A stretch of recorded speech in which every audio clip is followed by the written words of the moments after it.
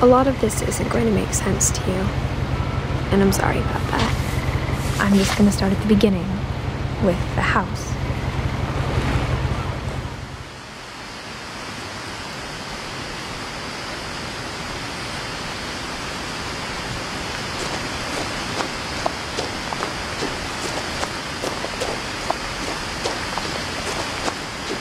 I lived here until I was 11, but I wasn't allowed inside half the rooms.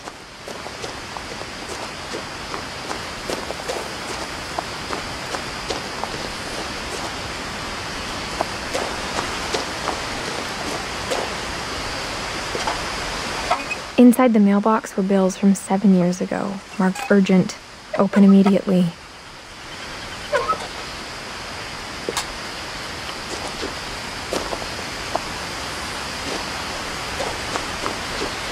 I hadn't been back since my brother Lewis's funeral.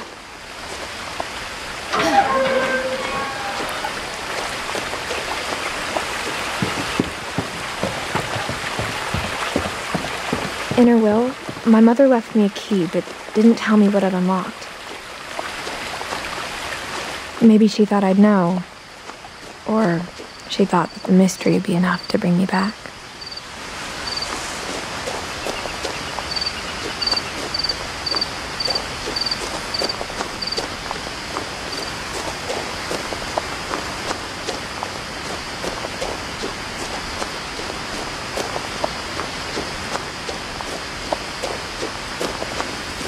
No one had driven this way in a long time, but I saw a few hoof prints.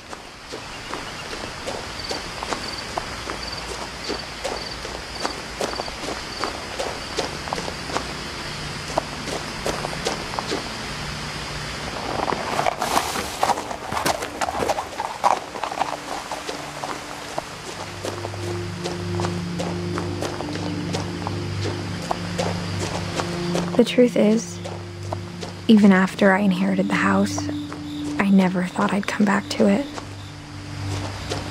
But now I had questions about my family that only the house knew the answers to.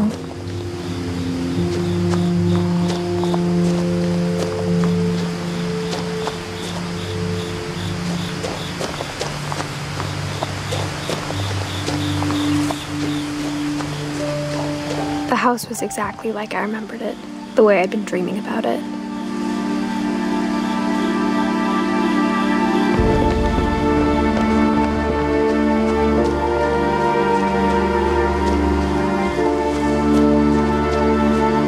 As a child, the house made me uncomfortable in a way I couldn't put into words.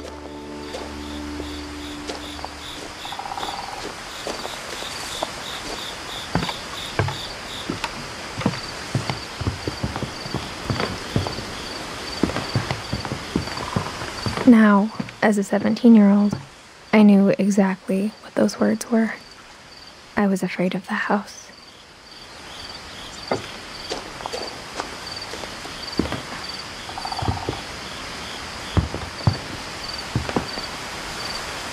I hoped the key might unlock the front door.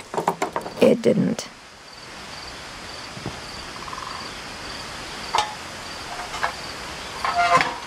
Looking in, I felt like the house itself had been waiting for me.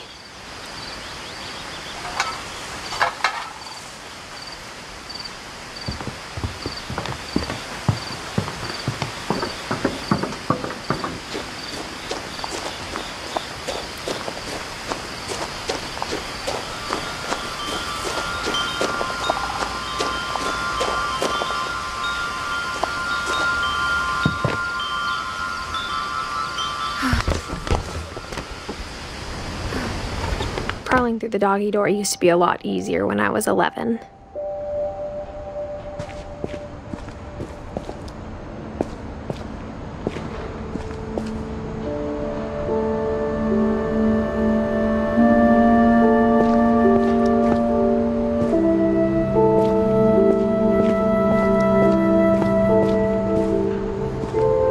The power had been turned off the night we left. For the first time in years, I felt like I was home.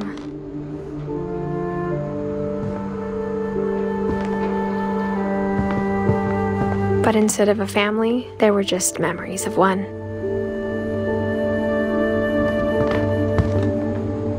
Like how after Louis started working at the cannery, we all got sick of eating salmon, except our cat, Molly. Or how only one restaurant would deliver to our house, so we had Chinese a lot.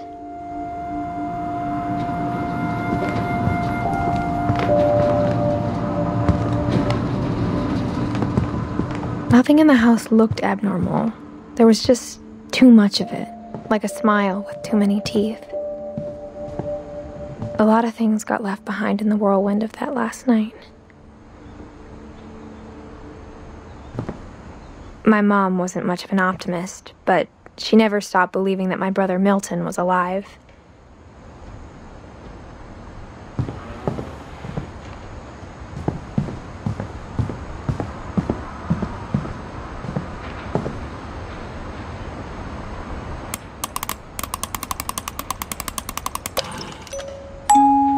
Great-Grandpa Sven built a music box for Barbara, along with the rest of the house.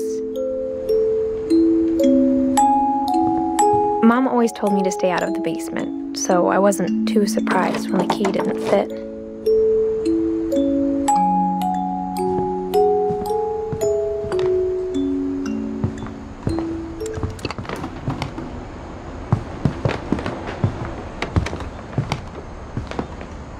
Even the fireplace had a story. Edie told me the bricks came from the original house, after it sank.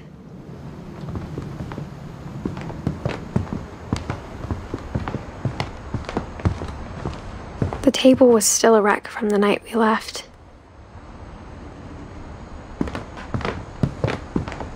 It was like a bomb had gone off, killing everyone but sparing the furniture. My mom was the only one of us who could imagine Great-Grandma Edie living in a nursing home.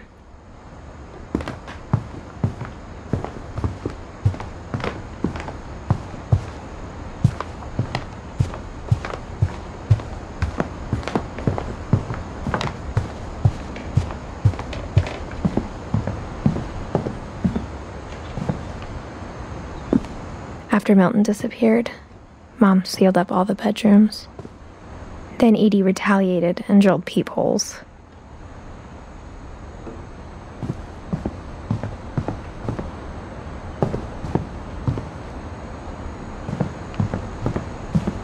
I spent a lot of time playing in Great Uncle Walter's room. I think my mom sometimes regretted not sealing it up.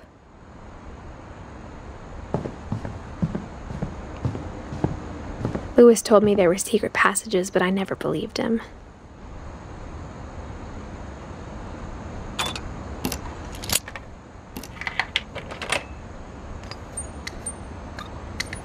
Turns out, my mom was really good at keeping secrets. Now it was time to find out what my mom had been afraid of.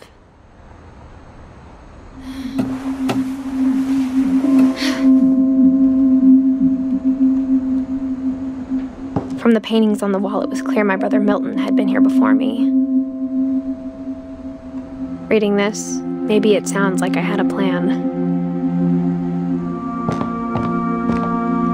But I had no idea what was behind that door.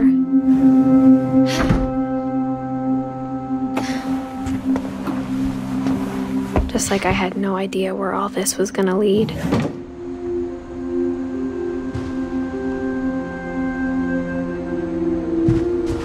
I grew up looking at Molly's room through the peephole. Molly's gerbil had a tiny bedroom with its own even tinier gerbil cage. Being inside for the first time, I felt like I'd stepped behind a painting.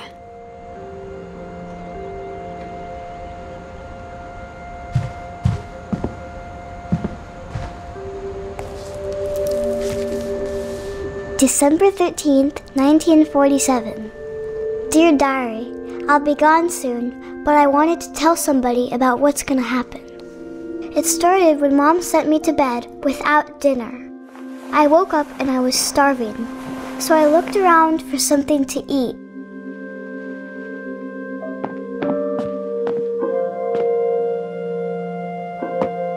My Halloween candy was all gone.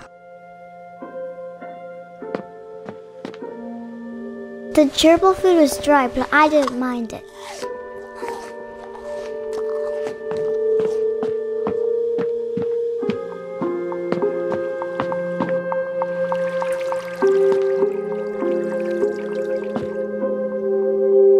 I thought about eating Christopher, but I held back.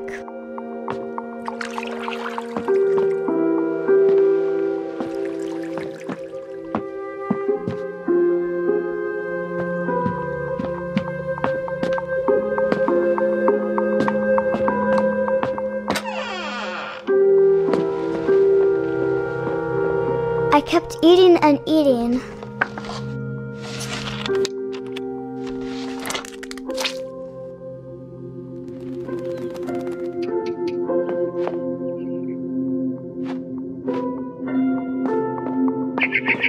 Then I heard chirping outside my window.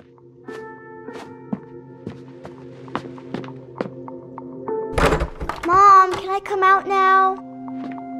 Sweetheart, it's late. Go to sleep.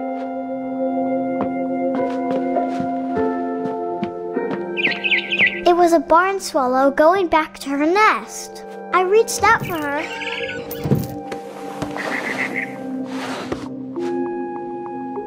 And suddenly, I was a cat.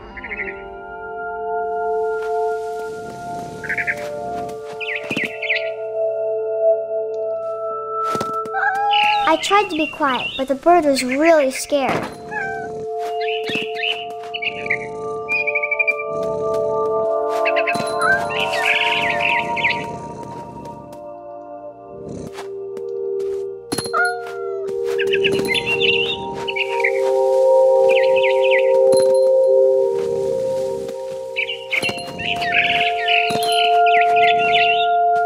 I jumped and I almost got her.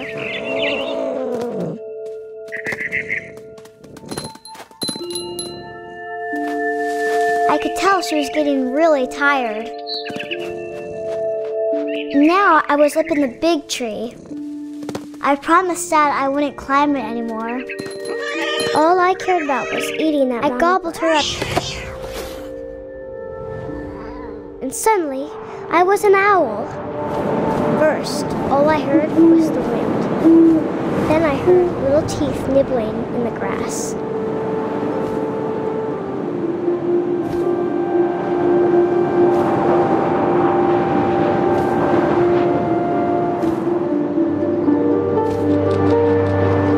Rabbits.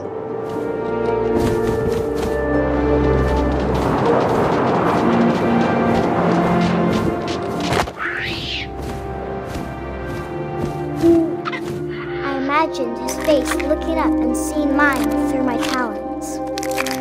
I swallowed him up, and I didn't chew one bit. Then I flew off to find something bigger.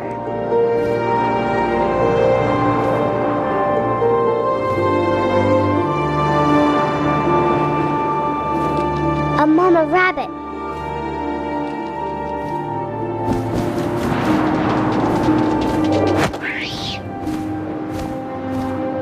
She was almost too big to carry. I started choking, but I couldn't stop eating. And suddenly, I was a shark.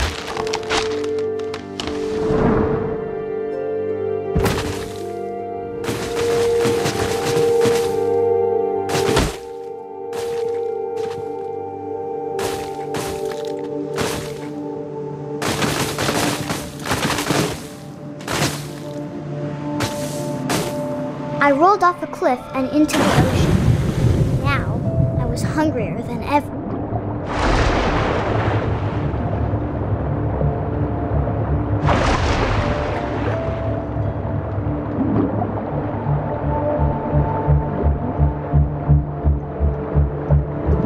I wanted fat, juicy seeds. I tore off her flipper, and it tasted really good.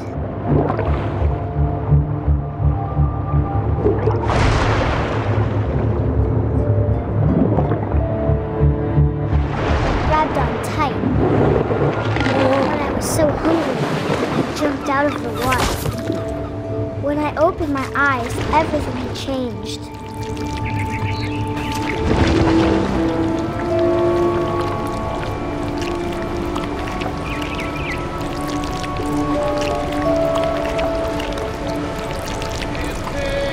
Now I was a monster, and I smelled people everywhere.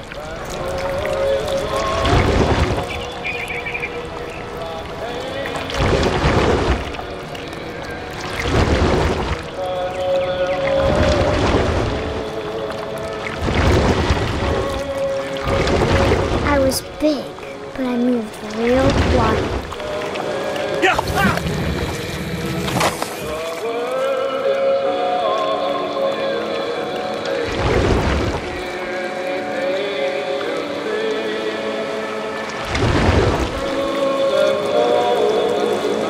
I wanted to stop, but also I didn't.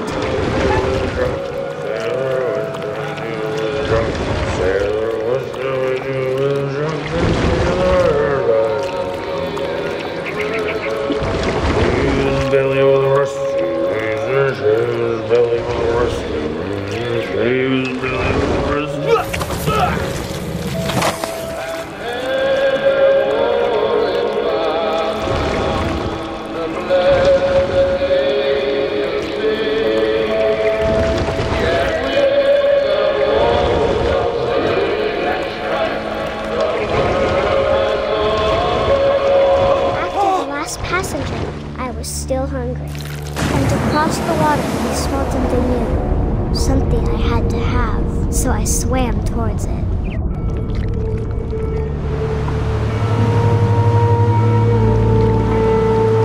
I slithered onto the sand, and the good smell went into an old pipe.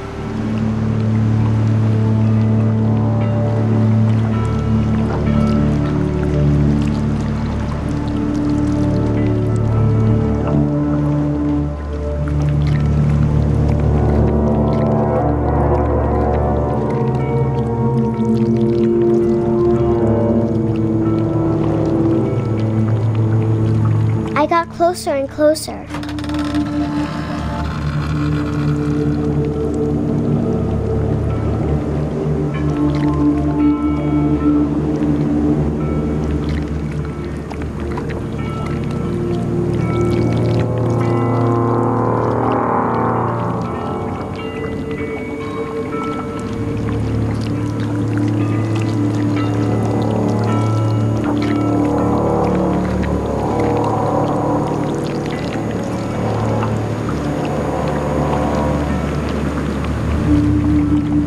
All of my stomach started growling.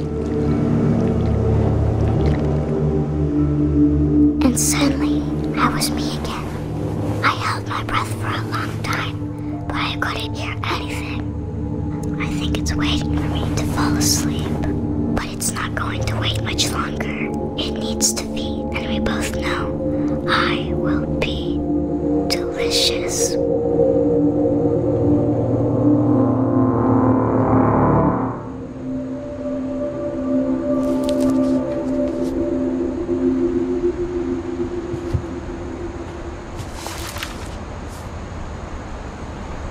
I'm not sure if I believed all of that, but I'm sure Edie would have.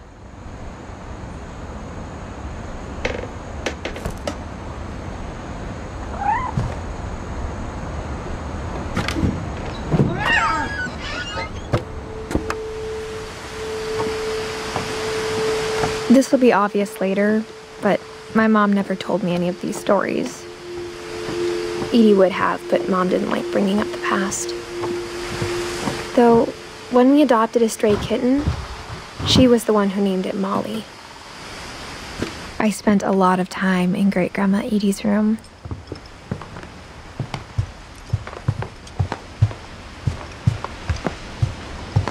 Her room was like a museum.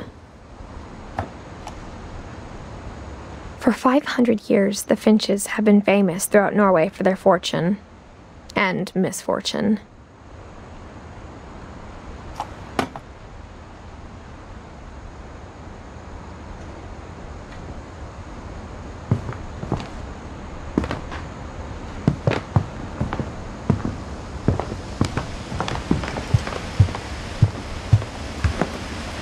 Edie gave a big interview about a mole man living under the Finch house.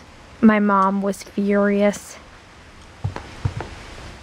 I hadn't thought of myself as Edith Jr. for a long, long time. One summer, they evacuated the island, but Edie refused to go. For a few weeks, she was a celebrity. When Edie told people Sven was killed by a dragon, she could also have said he was building a dragon-shaped slide that collapsed. She could have, but she didn't.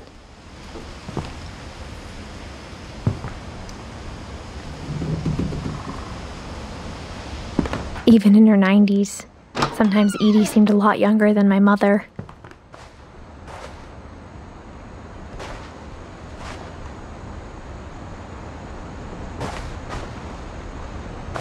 The only trace Grandpa Sam's first wife, Kay, left on the house was the pink bathroom.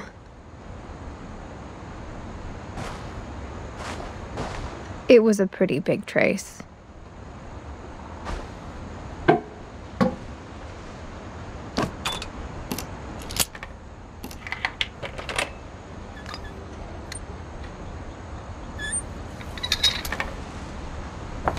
There's a secret in this bathroom. It's in the last place you would look. It isn't in the cupboard. It's hidden in this book.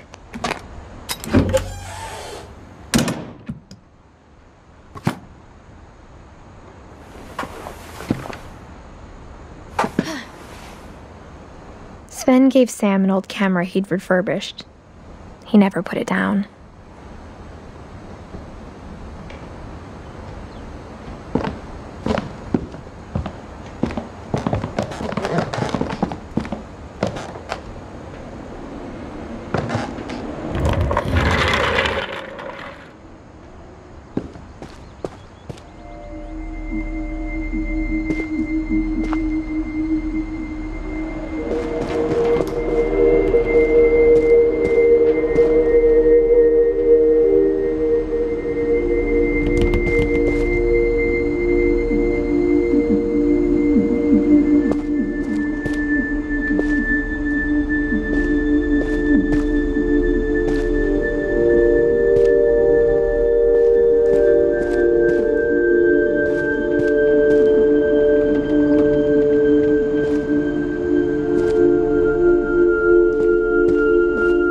Grandpa Sam had a twin, and that he never talked about him.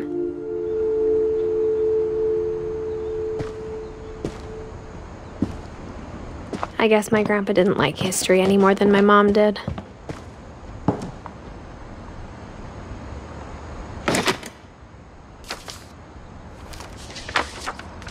How I Want to Remember My Brother by Sam Finch. The thing I remember is that when he made up his mind, that was it.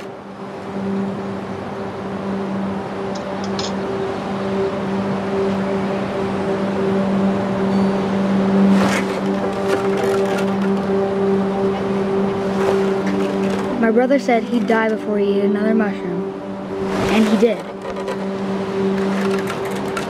At Barbara's funeral, we swore we'd never be afraid again, and he wasn't. I think Calvin always wanted to fly. Sam! Calvin! Dinner's ready! Coming! But that day, he finally made up his mind to do it. I told him going around was impossible. Maybe if I hadn't said that,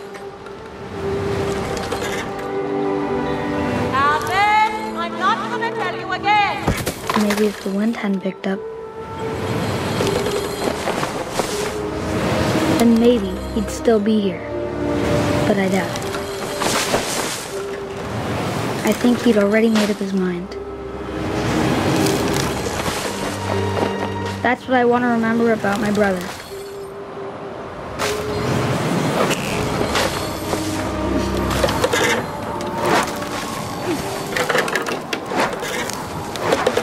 The day he made up his mind to fly. And he did.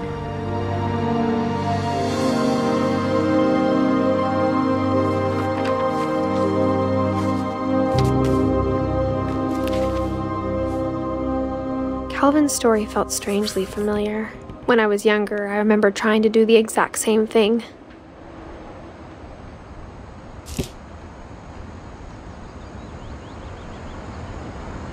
After the funeral, Edie roped off Calvin's half of the room. Mom said Grandpa Sam enlisted at 18 and never set foot in the room again.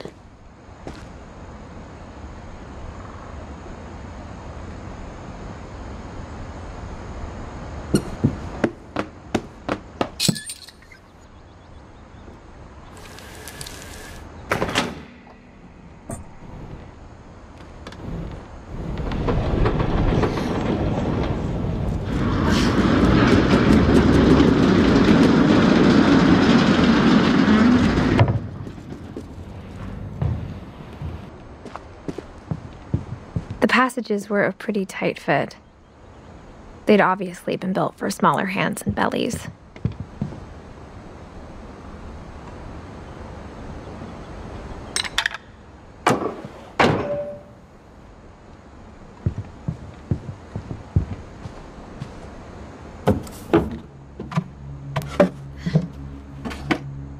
Growing up, I always thought of Barbara as a child star.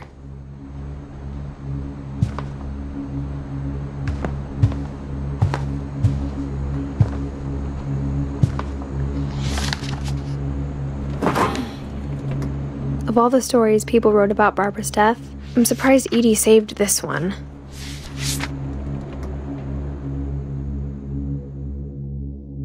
Old Jack here with another ghastly tale inspired by America's most unfortunate family.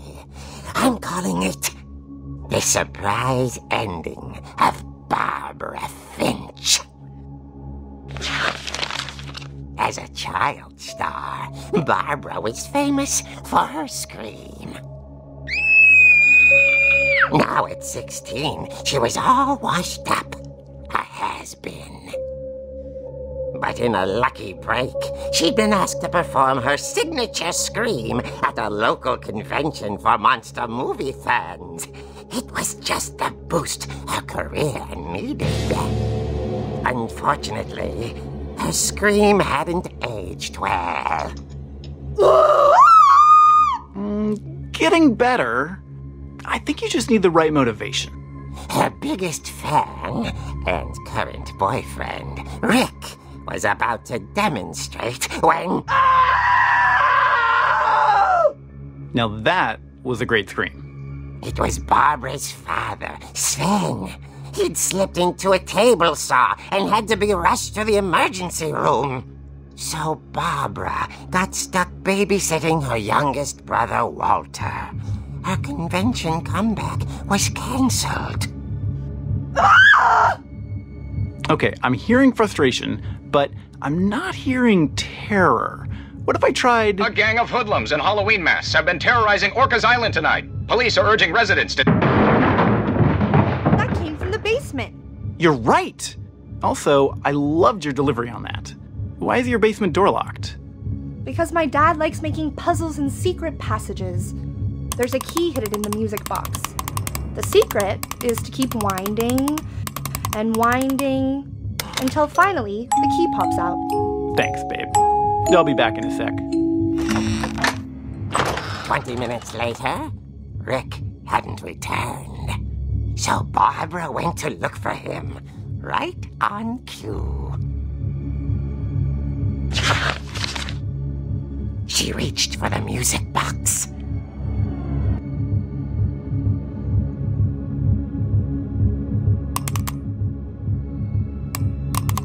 And as she wound the key, she listened for Rick, but the house was silent.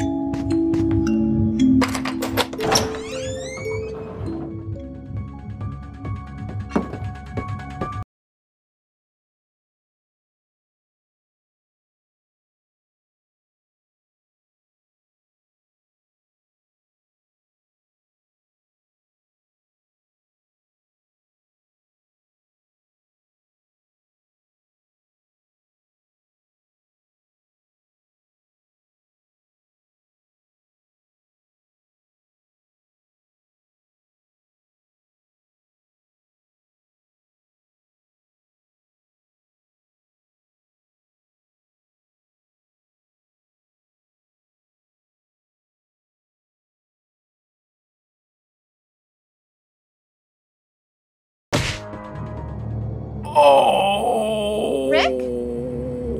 Barb, relax. I was just trying to scare you to help you find your scream. Well, I'm not scared, Rick. I'm furious. Then act furious. All I'm getting from you now is that you're hurt and confused and... She threw him out, but she kept a little something to remember him by. Barb, have you seen my other crutch? And she was still holding it when she fell asleep watching the late picture show. Hours later... Barbara!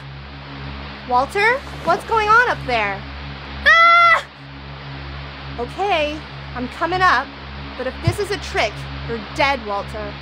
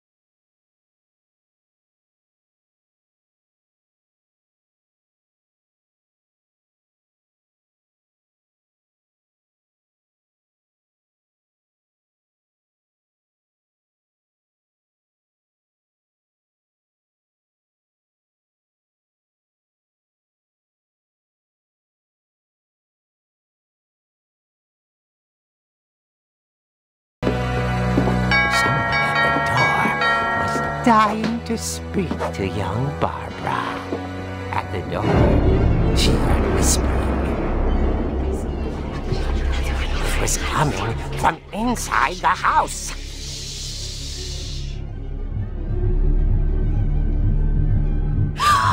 Oh dear. Surprise! Bravo, Barbara! You were wonderful! The monsters had come to surprise her. For Barbara, it was a dream come true. Then she saw what kind of monsters they were, and she realized what was about to happen.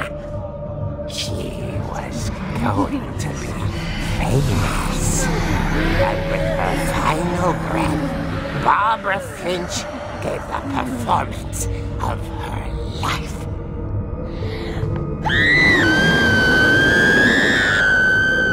I wasn't there myself, but I hear Barbara was magnificent. Poor girl. She had a taste for stardom. But unfortunately, so did her fans. Of course, the police blamed it all on poor Rick, who disappeared the same night. And little Walter, hiding under his bed the whole time. He took it all pretty pretty hard, but that's another story. As for Barbara, tucked inside the music box is all they ever found of her. Her ear. Now that's what I call a real eerie tale.